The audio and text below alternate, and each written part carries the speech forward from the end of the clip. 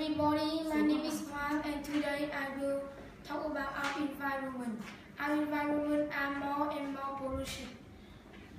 If you want to overcome our environment, you should know for us. Firstly, you should reduce. That means you should reduce the amount material good that you purchase and use. We can reuse plastic, water. Secondly, you should reuse. That means if you can reduce anymore, you should try to use that long as you can.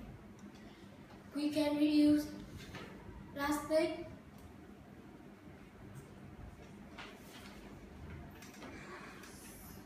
Thirdly, you should recycle.